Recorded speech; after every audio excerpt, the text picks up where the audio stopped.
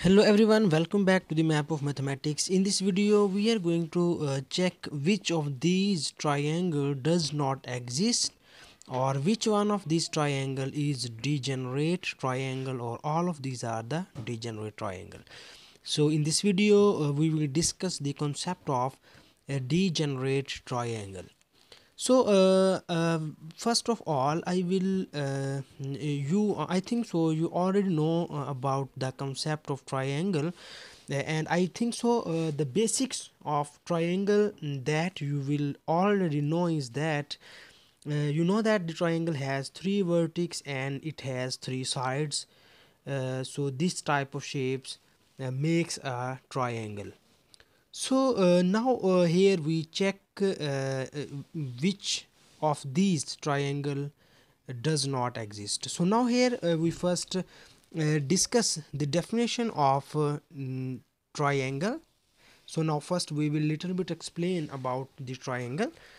So you know that if we have a triangle in this shape, and we know that the triangle has three sides, so here we just write this side is A, B and C. So these are the three sides of triangle.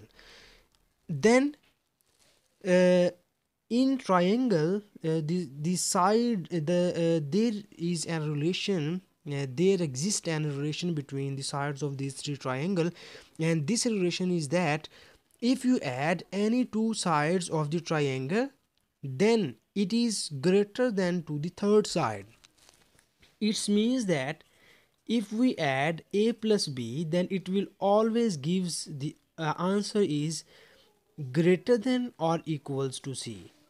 Similarly, if you add the side a plus c, it will gives us the answer is greater than or equals to b, and similarly if you add uh, c or b plus c, then it will gives greater or equals to a.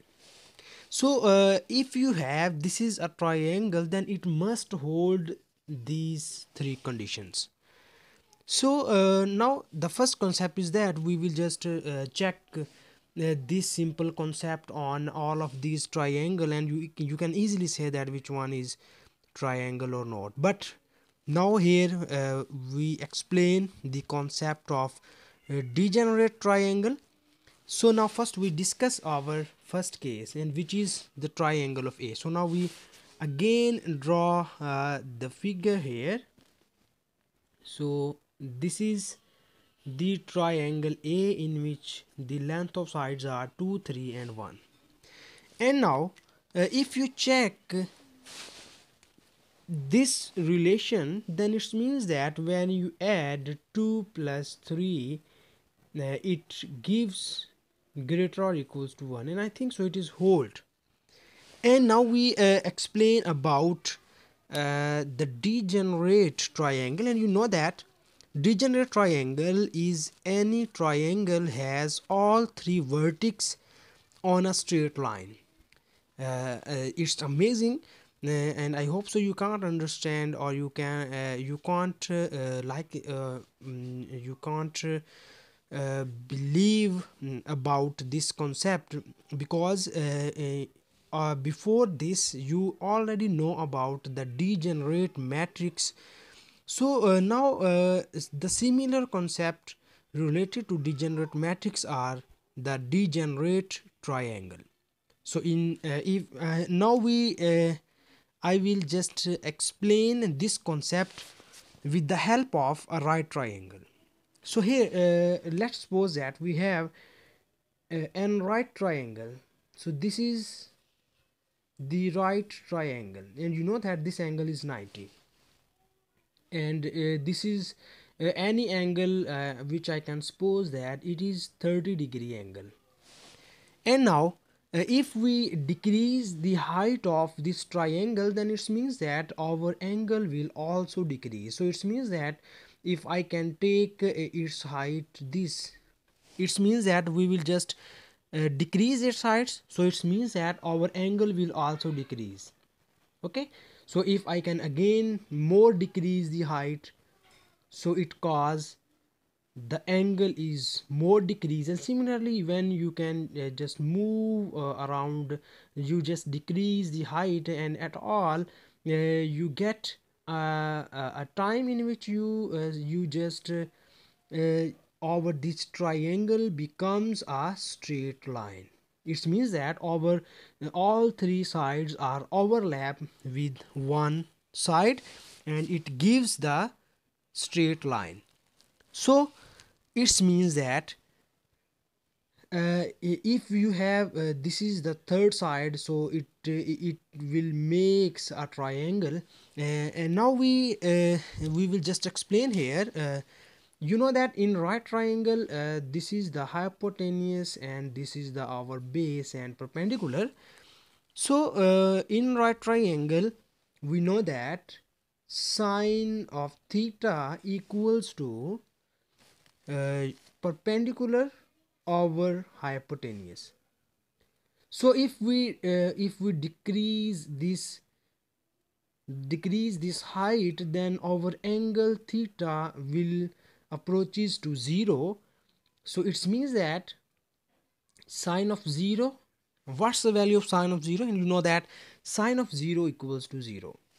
And if this is the straight line, and you know that the angle in straight line will also 0. So here the angle theta is 0.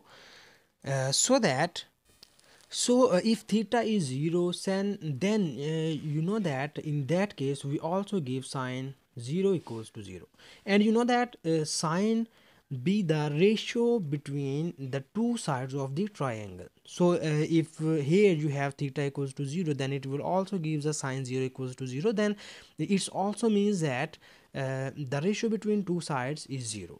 So this will makes the triangles, and it is called the degenerate triangle. So in degenerate triangle, we have all the three vertex of a triangle are becomes on the straight line. So this type of triangle is called degenerate triangle. So our triangle A is the degenerate triangle. So if you talk about these three triangles, so our answer about the first one is that it is a triangle. So I can just check this mark because this will be the triangle. And now if you talked about this triangle B, then now you easily check these three conditions, and you see that if we add 7 plus 7 is 14, and 14 is greater than 1, and 1 plus 7 is 8, and 8 is greater than 7, and similarly 7 plus 1 is 8, and 8 is greater than 7. So it means that our B is also a triangle. And similarly we move toward the C, and here you see that 13 plus 7 is 20, and 20 is greater than 4. 7 plus 4 is 11, and 11 is not greater than 13 or up to 13.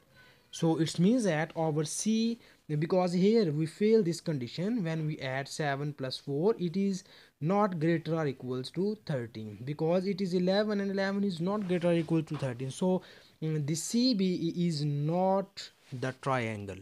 And if you talk about here, then you see that 10 plus 13 is 23, and 23 is greater than 21.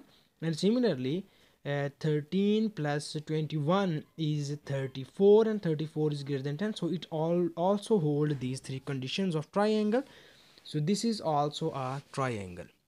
So this is the main concept of this video, and this is the final answer. And thank you so much for watching this video. Please subscribe to my channel for more exciting videos.